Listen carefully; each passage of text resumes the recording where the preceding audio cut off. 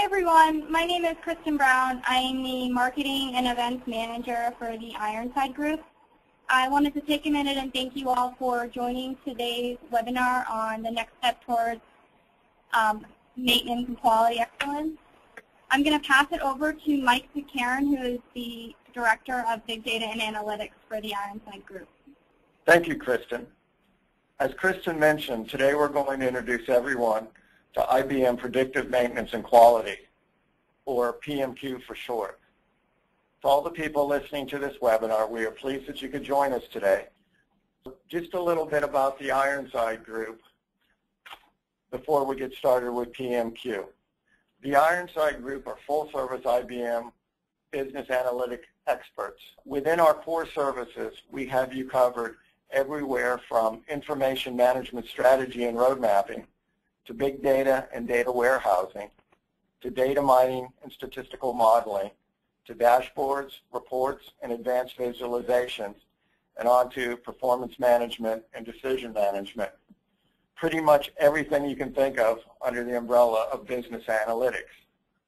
We have deep technology expertise across the entire IBM business analytics and information management software portfolios. And we bring a unique blend of technical skills along with applied industry experience and knowledge. We play many roles for our customers, including business analysts, solution architects, development, and enablement. We also provide training across the entire IBM business analytics stack. We're a managed service provider, and we offer both cloud and on-premise software as service solutions. We have regional offices across the eastern United States and service our global customers wherever they operate, both in the U.S. and abroad. We've been a premier partner with IBM Cognos since 1999. We were also recently recognized by IBM. IBM named the Ironside Group the Business Analytics North American Business Partner Excellence Award winner for 2013. If you'd like to follow me on Twitter and continue the conversation, you can find me on Twitter at Mike Pitcairn. I've also included my Ironside email account as well as my LinkedIn profile. So a little bit about myself. My domain area is big data and analytics. I've worked a number of years in business analytics, and I like to think that I specialize in bringing high-value business analytics solutions to our customers. I'm very pleased to be presenting to you today a high-value business analytics solution, IBM's Predictive Maintenance and Quality. I'm very excited to be joined by Rick Durham and Anuj Marfatia of IBM. Rick Durham is on the IBM Predictive Analytics channel team, and Rick will be giving the IBM Preventive Maintenance and Quality demonstration. Anuj Marfatia is Program Director of Solutions Marketing for Business Analytics, focusing on PMQ. Anuj will be walking through some specific customer use cases. And all three of us will be available for Q&A, which reminds me, if you'd like to join into today's discussion, naturally you may enter questions into the chat window, and Kristen will act as our moderator for those questions so that we may answer as many questions as possible at the end of the presentation as time permits.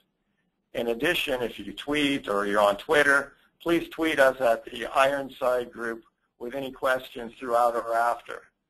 We will continue to monitor for questions at hashtag IBMPMQ after the conclusion of this webinar. So if you want to join in a live discussion, be sure to use that hashtag IBMPMQ. That brings us to today's agenda. What we hope to address with today's presentation and demonstration is for you to be able to answer the fundamental question, what is predictive maintenance and quality? And how have other organizations used PMQ effectively? With the hope that you will see value in PMQ for your organization. So we'll provide a couple of use cases and examples to get you thinking. And in addition, and perhaps this is the best way to understand what PMQ can do for you, is we'll have a demonstration will be provided for you today. Okay, so let's get started. Let's start answering the question, what is PMQ? And we're talking about today IBM Predictive Maintenance and Quality. And IBM Predictive Maintenance and Quality helps you reduce your operational costs, improve asset productivity, and increase process efficiency by providing operational, maintenance, and quality insights directly to decision makers. PMQ is an IBM product with many features and capabilities associated with it. And let me repeat that again. PMQ is a product, and as such, and it's a total solution, and as such, it brings you accelerated time to value. So by that I mean you can leverage easy to install, pre-configured software and content stack. You can utilize standard data source connectors, models, dashboards, and reports to reduce the need for additional services. You can quickly expand included content for specific industry and business applications unique to your organization. Among the features of PMQ are real-time capabilities. These real-time capabilities give us the ability to collect, integrate, orchestrate, analyze, and report streaming information so we can conduct real-time monitoring of assets and processes. And this enables decision-making in real time to maximize operational outcomes. Okay. So to understand and address big data, it's helpful to understand the 3 V's of big data: volume, variety, and veracity. Predictive and advanced analytics leverage manufacturing quality and supply chain insights and recommend actions. And these actions go from describing what's occurring, or descriptive, the predictive, and the prescriptive analytics, as well as data and text mining. We can use these advanced analytics to uncover hidden patterns and associations from sensors and programmable logical controllers, information that may be in our databases, and conditional information about where the asset is being maintained, and our history of maintenance logs. And we're able to utilize menu-driven interfaces without the need for any programming to create predictive models. The next item I'd like to talk about is the quick and accurate decision making. With this, we're able to utilize the decision management methodology and optimize decisions at the point of impact, balancing resources and cost constraints.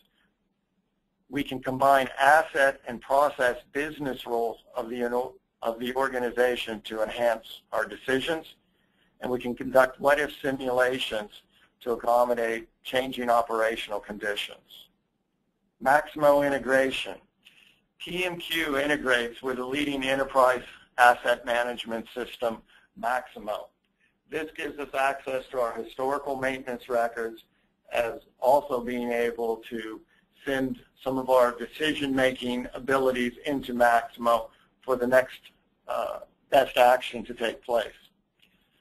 In the business intelligence realm, inside of PMQ, there are self-service query, reporting, and analysis from virtually any of the data sources that are within PMQ.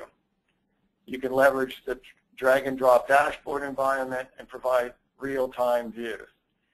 And you can experience insight wherever needed with mobile capabilities. Okay, so let's take a look at how this works as a streamlined system or a streamlined approach. Reducing maintenance and warranty costs while improving product quality starts with that streamlined approach.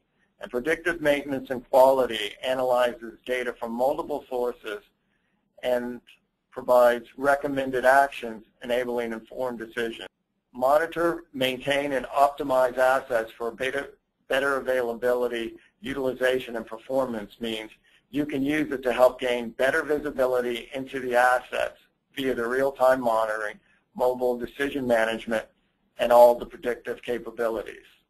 You can get help in predicting asset failure so you can work toward optimizing quality and supply chain processes.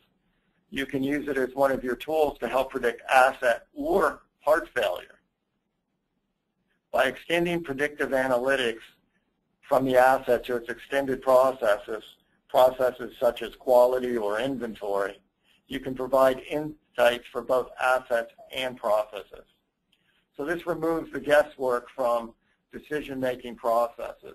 You can optimize decision within the resource constraints by visualizing issues and helping to enable quick and accurate execution of recommended actions, which all add to the key goal of maximizing outcomes for the organization.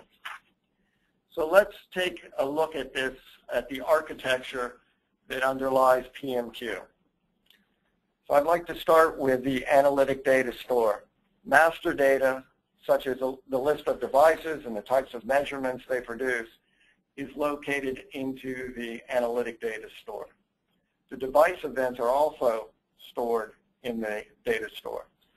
The information in the analytic data store is then used to perform predictive scoring, a process that uses a mathematical models and puts a numeric value on the likelihood that a device or a component failure will occur.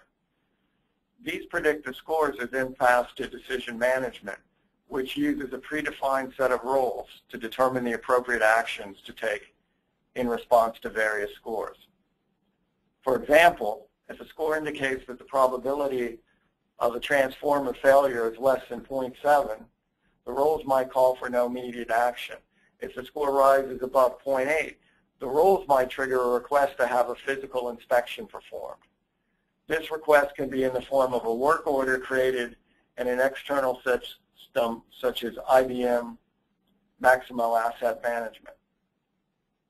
The scores and decision management actions are also recorded in the analytic data store, as internally generated events can be aggregated in the same way as external events from devices. The the information in the analytic data store is viewable in IBM BI reports. These reports can be used to view the data such as KPIs and to value or to have profile values for a particular device over time. So let's take a deeper dive into the predictive analytics itself. And what we're working toward is going from time-based maintenance to condition-based maintenance. And typically there's a predefined lifetime for replacement. This can sometimes lead to unexpected failures and the associated frustrations with that. What we'd like to do is, or wanting to do, is to move to a condition-based maintenance that raises alerts based on the actual conditions taking place. So to do this, we have the modeling capabilities to look at the patterns in our data and detect how to classify present condition into good or bad. And as these change points occur, be recognized in the system so we can take the appropriate actions along the way. Now I'd like to speak to you about some PMQ predictive maintenance and quality use cases. In predictive maintenance and quality, we're able to provide forward visibility into the equipment, processes, and quality performance issues. We're able to understand by monitoring and predicting and control process variability. We have the ability to optimize maintenance intervals and minimize the unscheduled maintenance. And we can identify incorrect operating procedures or identify improper maintenance procedures. This combination of events enables us to have in-depth root cause failure analysis, and we can determine optimum corrective action procedures. This allows us to detect design issues faster and provide warranty and service prognostics. And again, the ability to analyze in fleet service reliability. I would now like to pass the microphone over to Anuj Marfatia as Anuj walks us through some variations of predictive maintenance use cases. Thanks a lot, Mike. So one important aspect to note about the underlying technology is the fact that it can be utilized within various different industries. And actually, as we built out this specific product, we did take into consideration the best practices from these different industries, everything from mining to healthcare to consumer products, washers, dryers, vending machines, to planes, trains, and automobiles, and helicopters, you name it. The underlying theme behind all of this is the fact that these are all physical assets that are gathering and capturing a lot of data. And historically speaking, many organizations, even today, are trying to determine what do I do with that data. And a lot of times when we talk to clients, they end up either residing in some sort of database or warehouse somewhere, or they just end up getting deleted because it is very difficult to garner some sort of insights from all these different data sources that are coming in, both streaming and at rest. But now we've got the technology to be able to not only deal with that data, but be able to align that, orchestrate it, analyze that, and ultimately provide those decisions, those optimized decisions to the ultimate decision maker. And so when you're talking about some of these various types of industries and examples, a couple of them, and we'll talk about some more later on in this discussion, but just to kind of kick things off. So we worked with Coca-Cola, and with them specifically, what we had done is we worked with their vending machines. And if you've noticed in McDonald's and a lot of other restaurants, they are what's called freestyle machines, whereby you can essentially choose from anywhere from 20, 30, 50 different options within the Coca-Cola brand, and you can mix and match your specific drink. So now you can essentially mix Coke Vanilla with Diet Coke, with Cherry Coke, all in one drink, and it's been very popular not only for the individuals, the consumers, but also obviously for Coca-Cola themselves. So one of the problems that they were having is, depending upon the type of combinations within that specific drink, they were getting failures regarding their specific lines and hoses on the back end of that freestyle machine within the connector points. And ultimately, it came down to each different flavor has a specific chemical composition, and each of those specific chemical compositions has a specific wear rate on the components that it's flowing through. And so they always had to call in a repair person or a maintenance person that was essentially hired 24/7 or had it within their service agreements that they were paying a lot of money for. And what they were able to utilize is the predictive maintenance and quality technologies that we've been talking about today to predict what are those combinations that lead to likely failure. What are the probability levels at certain times of day, certain types of conditions, certain types of specific syrups and drinks, that led to failure, so now they can proactively be ahead of the curve, proactively be able to say, you know what, I'm going to plan my resources, my maintenance resources accordingly before there actually is a failure. And in this point, there's a failure in the consumer standpoint. So now all of a sudden, this failure that occurs at the freestyle machine, you've got unhappy customers at these various retail locations, and that ultimately does not look good, not only from a brand image standpoint, but fundamentally from a revenue standpoint as well.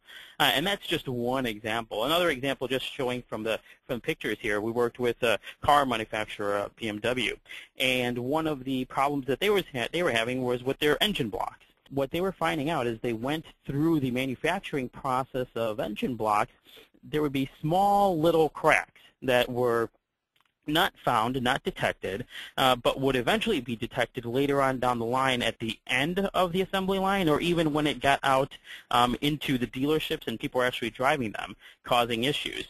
And so for them, this was a big issue, not only from a quality standpoint and from a PR standpoint, but from a cost standpoint as well, because these were all warranty issues, warranty returns that they had to replace. As they went through the process and tried to determine, you know, the root cause of it, what they found out was, hey, look, they already had and captured a lot of data around the process. And fundamentally, the process was being able to take this liquid metal, pour it into a mold. The mold would be going into a cooling chamber, and about 8 or 10 hours later, you would get the specific engine block shape that you wanted for the specific vehicle. Now, the problem here is if there was a way that they could somehow determine what is the likelihood of failure before it went through this 8 or 10 hour cooling chamber, that would help them much more, not only from a time perspective, but also from a cost perspective as well. And that's exactly what they did. They utilized the technologies here to predict when were those specific conditions that led to high failure rates. And this is not only information that was existing within their databases, information they already were collecting, information such as cooling chamber temperatures and humidity and the rate that the engine block was moving on the conveyor belt, but also temperatures surrounding that specific manufacturing line and assets in general, taking into consideration the humidities around it, taking into consideration who the operator is. All of that coming together, utilizing technology to predict that at certain times of the day, there were higher failure rates than other. And not only that, but it's not only certain times of the day, but also certain humidity points.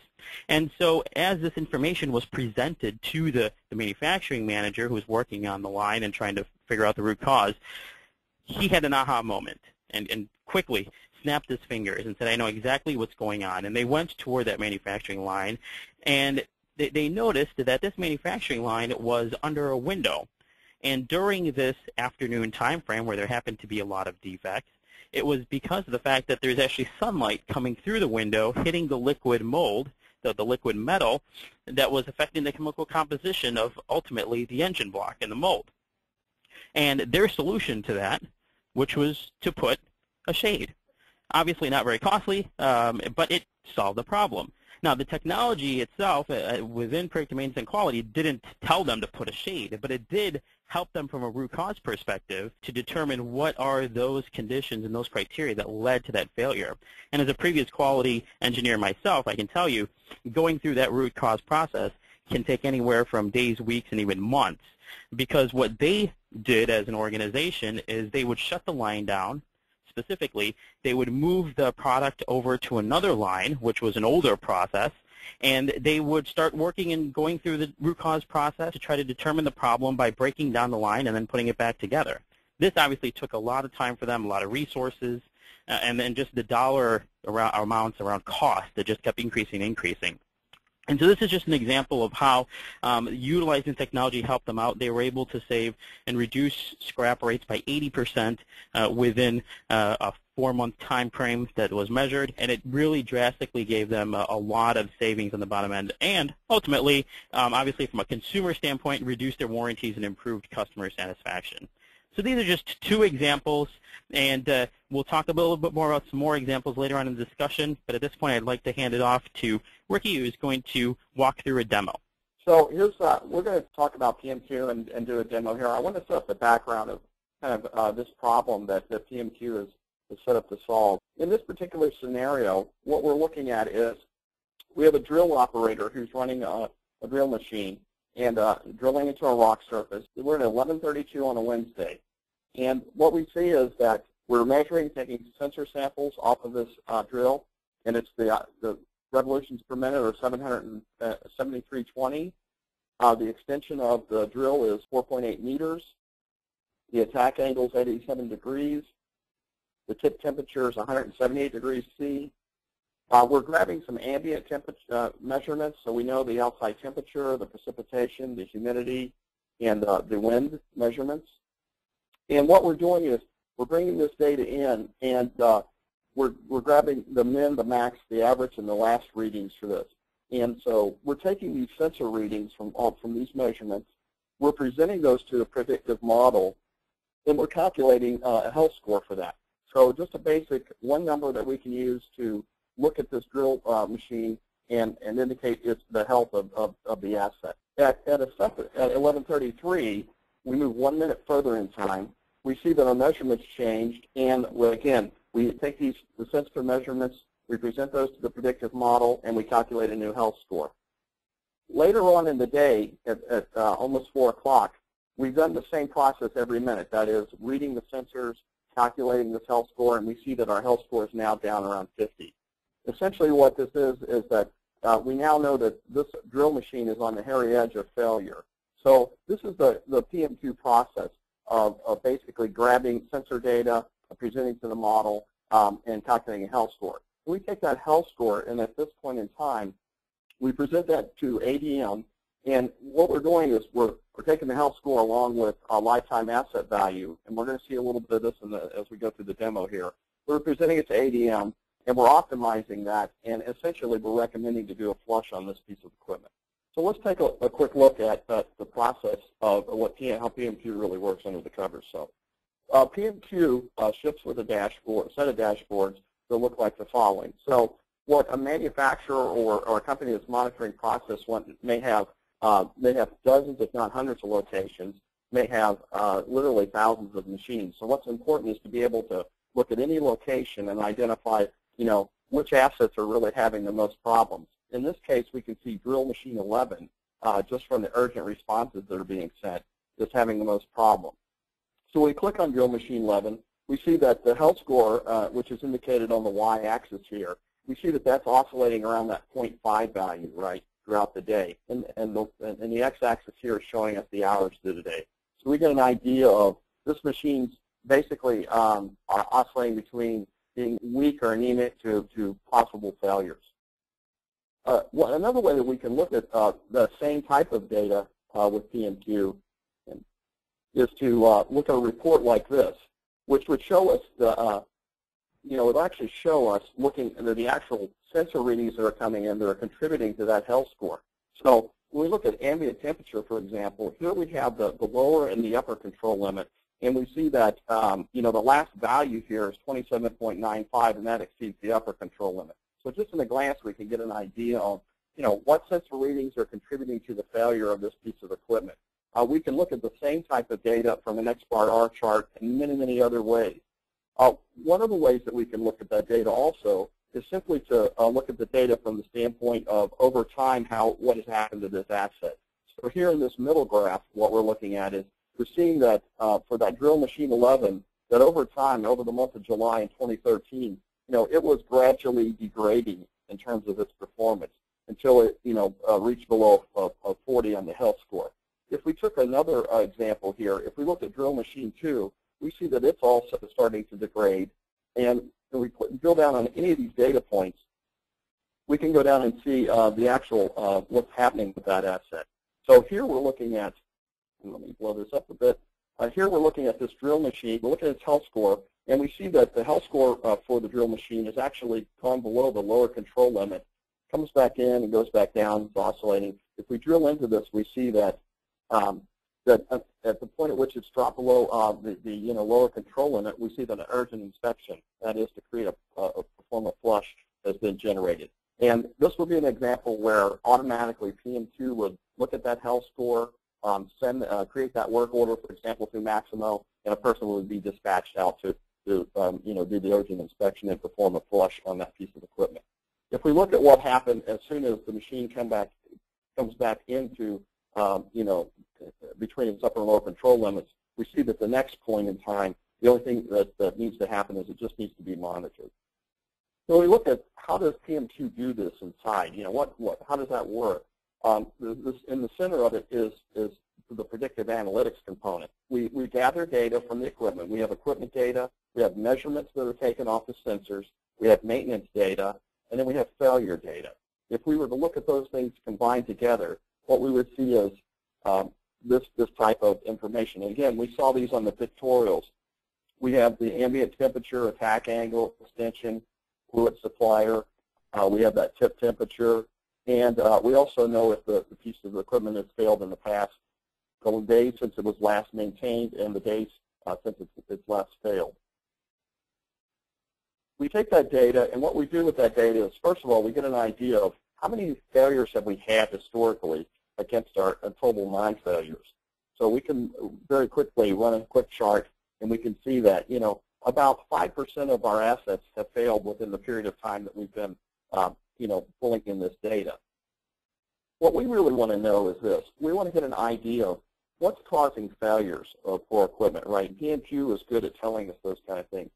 So we can create some models that essentially let us look at what's going on with a particular unit. And so we see here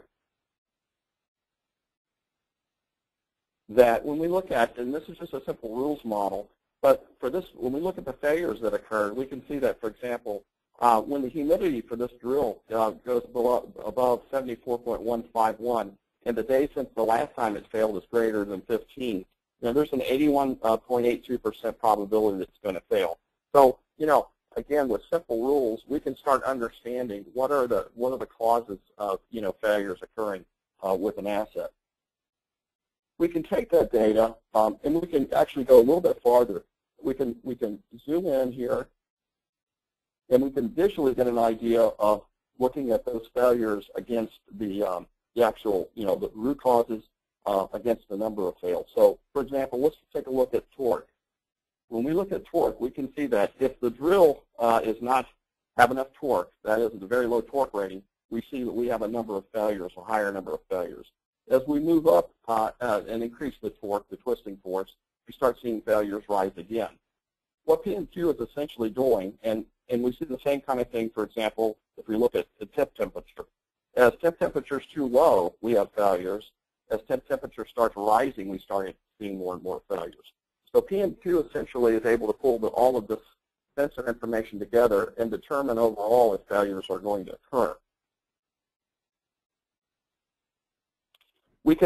From that, we create a predictive model, and that's what this is here, this nugget in the PMQ. So when we create a table of that, we can take a look at this information and see that this was the same information that we brought in before, right? The ambient temperature, attack angle, and what we're essentially doing in the predictive side of PMQ is we're making a prediction whether this piece of equipment is going to fail or not, and we indicate that with a 1 or a 0. And we also create a confidence for that value. So in this particular case, for this particular asset, we're predicting that it will not fail with a 94.1% confidence value. We calculate a health score, and essentially what we're doing is simply coming up with a score from those models to make a statement regarding how healthy the piece of equipment is, the asset, and against failures. And when we plot that, this will give you an idea of what we will see with the health score that we generate. So we see that whenever when our health score is high, we tend to have fewer failures, with the red indicating a failure level. As the health score drops, though, we see that we have increasing numbers of fails occur. And we can validate that same idea by looking at failure over time. So I realize this is a very busy chart, but I want to give you an idea of what we've done. Each one of the numbers here, 62, 63, 64, 65, these are all assets or machines that we have out in the field, drill machines that we have. And across several days, we have been running machines and calculating a health score for those. That health score is indicated, by the y-axis here, right? And where we see a red dot in every one of these panels, that indicates that we had a failure. And we can see in general, after we get below about 40, we start seeing more and more failures across all the machines. So essentially, this tells us our calculation of health score is pretty good, just from a visual perspective. What we do is, in PMQ, we calculate two things that we need. We calculate the health score, and we calculate a lifetime analysis value. So to predict how long, not only what is the health of the machine, but how long will the machine or the asset last. We bring those two pieces of information into what is called ADM, or Analytic Decision Management. And ADM allows us to take essentially that information, that health score, those sensor values, that lifetime analysis, add it to our business rules, and to optimize decisions. So here's, to give a preview, here is the same data that we were just looking at that was in Monler. And what we see is we have our asset IDs, and we have all the same information, our ambient temperatures, our extension length, and we've added to this a health score and also the expected lifetime. So what we do with that data is a couple of things. One of the things that we do with it is we establish some criteria of what are the kind of actions that we need to take. For example, in this scenario with the drill machine, I may want to do an urgent inspection, I may need to monitor the machine, or it may be within limits and I don't have to do anything. And we combined the previous scores that we created in a way that we put some business rules around them. So we say, you know, if our health score is below 35 or equal to 35, we're going to do an urgent inspection. If our expected device lifetime is less than or equal to 20, we need to do an urgent inspection. Otherwise, if we're between these values, right, for the health score and the expected lifetime, we just need to monitor the asset. Otherwise, it's within limits. We don't really need to do anything. One of the important aspects of PM2 is this. We're creating a system whereby we can automatically generate work orders directly out to the people who service equipment, and we don't have to have a maintenance supervisor looking at a dashboard and picking up the phone to call them. This whole process is an automated process. And from here, what we can do is we can take and we can run a simulation. We can get an idea if we were to use these predictive models that we've created, along with the business rules that we have here, how could we figure out a way to figure out how many people that we're going to need in the operation? We can simulate. If we run this simulation, what we're going to see is we're going to get an idea of the level of resources that it's going to take to support this group of assets. So what we see here in terms of recommendation is we see the number of, for example, we have 72 urgent inspections we're going to have to perform, and we're going to need to monitor, just simply have somebody monitoring 322 of the assets. And we can take this and divide it into the amount of time that it takes to do an urgent inspection or monitoring, and we can figure out the resources that we need in order to support those assets or those machines. The other thing that we can do, and this is probably the most important aspect of PM2 and analytic decision management, is we can calculate, we can figure out the prioritization and optimization of our assets. So we can take the previous information we had, that is the business rules, the health score model information that we got, lifetime asset model, and we can send it into an optimization engine. In this case, what we're basically doing is saying, I'm going to take that. I have three things that I could do: an urgent inspection, I could do monitoring, or I could just simply do within limits. I know that if I have to do an urgent inspection, if the machine goes down, it's going to cost me $10,000, right, per unit time while it's down. It's going to cost me $1,000 to go and do an urgent inspection on that. So I take all of these constraints along with the health score information that we had, the lifetime analysis. I present all of the records that we pulled in, and I use this prioritization equation to optimize basically the overall value of this entire operation. So I do a what-if analysis on it. What I see is the following. I see that if I set up the business rules that we said, use the health scores against those in the lifetime asset analysis with that, I can expect to save about $712,000 roughly over the unit time for these assets. If I go back and change the business rules, this value will change. So essentially what happens in ADM is we're optimizing the cost of running our equipment based upon the business rules and the thresholds that we set. And obviously this is a place where engineering and finance work together, to optimize the overall organization. But in doing so, PM2 is addressing a number of things. It's letting us look at the information from a dashboard perspective and know what's going on in the organization. It's creating the predictive models to predict when things are going to fail, and it's allowing us to optimize the overall operation. Thank you for that demonstration, Rick. That was a very nice job, and I appreciate your taking the time and showing us through that example. I think there's a tremendous amount of power underneath the sheets of PM2 that demonstration highlights. At this point, I'd like to turn this back over to Anuj. Thanks a lot for the demo there. Let's talk about a couple of other examples, one being the Israel Electric Corporation. So they were having a big problem, being the sole energy provider of the country of Israel, of being able to meet the needs and the demands of their constituents, their citizens, their government. The problem that they were having is they had a fixed number of assets, being turbines. They were various types of turbines, gas, hydro, etc. They were generating this electricity via, but primarily they were gas turbines. And the problem that they were having is these turbines were failing. And because of these failure rates for their turbines, that would affect the electricity generation and the output to the people. And so they would end up having a lot of brownouts and blackouts and essentially aspects that were similar to if you lived in the New York area a couple of years ago, similar to that.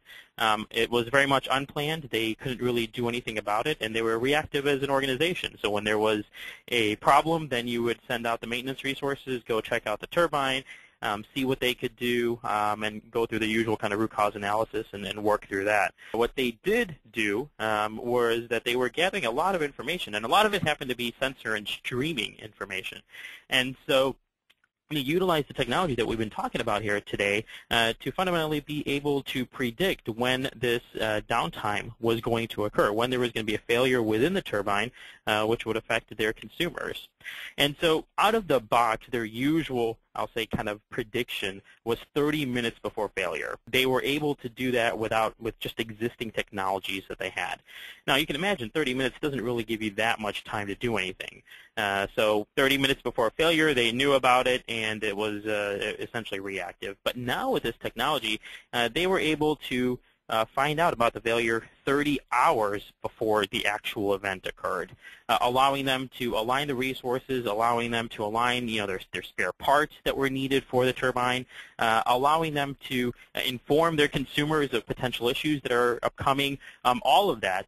All because of the fact that they were able to utilize the technology here. And you can see some of the cost reduction savings here, cost reduction by 20%, savings of over $80,000 per specific turbine. And for them specifically, they had 12, 15 different turbines, and so you're talking about in the $1 million range easily regarding just pure savings on specifically oil combustion. And so this is just one example, and another example of how, we're talking about different types of industries and uses and how they've utilized this technology. This is just another example within the energy utility space relative to some of the other maybe automotive examples or consumer products examples or mining examples that specifically Rick walked through. Another example that we have is within the automotive space.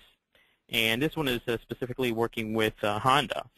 And the problem that they were having were specifically within their electric vehicles and their batteries specifically.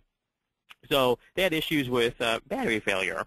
And while warranty rates for batteries are pretty expensive beyond just the usual 3-year, 36,000 mile here in the United States. So what they wanted to do is they wanted to really focus on that, improve their quality, and ultimately improve their customer satisfaction around their electric vehicles and electric batteries in general. So what they did is, and the first phase of it is essentially talked about in this slide here, but what they were able to do was utilize technology to predict when batteries were going to fail within the car and within the manufacturing process. They kind of took that information, aligned it with historical warranty information, aligned it to real-time information regarding the driver and how that driver is using the vehicle, what conditions was the driver utilizing it. As you are well aware of, the vehicle itself is a smart hub of information. There's just a lot of information that a vehicle is collecting via its ECU or electronic controls unit. And what they were able to do is take that information, link it up with their existing information they had in their databases, analyze that all in real time, and then provide some sort of decision or output. And then their decision was ultimately being able to tell either the process engineer or the manufacturing engineer of what needed to get fixed on the line.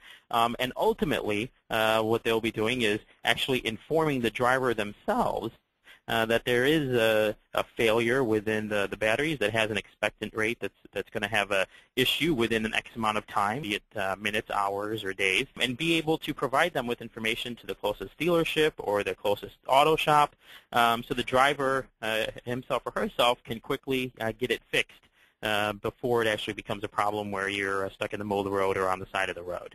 So you can see how this can fundamentally, and how the technology that we've been talking about, as much as we talk about the importance of organizational improvements from a cost standpoint or a process standpoint, ultimately this is all affecting us as individuals, as consumers, and being able to save our lives potentially is something that easily cannot be quantified.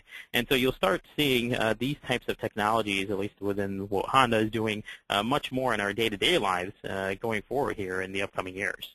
So really excited about how they're utilizing the technology that we've talked about here in the discussion today. And so with that, what I'd like to do is pass it off back to Mike, who will close it off. Thank you, Anush. Those were two very compelling use cases.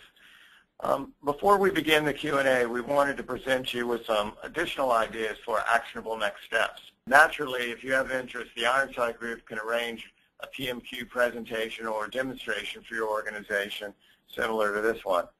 Or perhaps a visioning workshop where you could learn more about our solutions in a hands-on type of environment. Another step along the curve may be a PMQ business value assessment. We can identify areas for improved business value and quantify expected returns and prioritize those with the highest and fastest returns. A solution workshop is used to lay out the path ahead. And from intermediate improvements to common future vision. Designed to drive out a specific solution and with requirements, technology recommendations, implementation time, costs, benefits, and next steps around that solution. A proof of concept is often a precursor to a full implementation. Ironside Group can provide you with the necessary business analytics expertise to prove the path forward, starting small and scaling up. So at this point in our day, I'd like to turn it over for question and answer, and I want to ask Kristen if she's received any questions during the presentation and demonstration. Yeah, so actually at this time we'll open it up for any questions. If you have a question, just type it into your dashboard there and it'll pop up on my screen and I will read it out loud for the group to answer. So one of the questions that came in was, do you need statisticians or a very technical team to modify or maintain the solution? I'll take that question. I think the answer to that question is no, you don't. In general, even the models that we look at today, to be able to change those and to be able to that, you really don't have to have on-staff statisticians to do that. We have a lot of people, we have business analysts, financial analysts, people who never done anything with the modeler product, which is kind of core to PMQ. We've trained them in basically a day or two just on the basics of how to do that. So I think the answer to that question, and the other part of it is on an implementation. Obviously, there is a shadowing and there's side-by-side training that goes along with that. And just to add to that, earlier on we were talking about accelerating the time to value. And so out of the box, a lot of what Rick had showed you regarding the reports and then the models and the dashboards, et cetera, all of that come out of the box at a foundational layer. And then working with your specific team there on your specific data sets, it gets modified, it gets tweaked. And then so when you're actually ready to go into production and you're talking about changes that may be necessary in the future, they're just modifications to what already exists, and that's where, and what Mike was talking about, where the kind of, I'll say, basic training comes into place, as needed. But definitely, the expertise is essentially within the software and comes via the Ironside Group. Thanks, guys. Another question came in: how long has PMQ been available? So the technologies itself have been around for over 20, 30 years, easily. What we've done differently this past year is, based on a lot of the discussions that we've had with clients and based on where kind of the market is going, and fundamentally based on the need of being able to bring together both data integration and data analytics capabilities at an agnostic level from a data standpoint, so being able to deal with any type of data. That became very much a need as organizations that said, hey, look, analytics is great, but we're still having problems with bringing all this data together and aligning it and integrating it, and we're still trying to make sure that that goes well before we can even think about it or try to utilize analytics. And so what we've done as an IBM company is really put both of those aspects together under one product. And so that one product has been available here, was recently launched in Q2 of last year, in 2013. But the technologies that have been utilized for this data integration and data analytics products to come together have been around for over 20, 30 years. I got one more question. What is the cost? So I think the cost aspect of it is really a discussion that needs to be had on, depending upon the amount of data that you have, what really is your business need. All of that kind of comes in together to determine the cost. It's not a number that can be determined just off the bat without knowing any type of kind of background information. So for that particularly, having that discussion when Mike was talking about, a business value assessment or just additional conversations in general, that's where some of the asks and questions will need to come up for your specific architecture and your specific business need as well. There was actually one more question that came in. Is there a cloud offering, or do I need to install or manage on-site? Yeah, so currently right now it is an on-premise offering. There is not a cloud offering, though there are discussions with it, but as of now it's only an on-premise offering. All right, those were the last questions that came in. If anybody else has any other questions that kind of come to mind after the presentation, feel free to reach out to Mike, Rick, or Anuj. Thank you all for attending.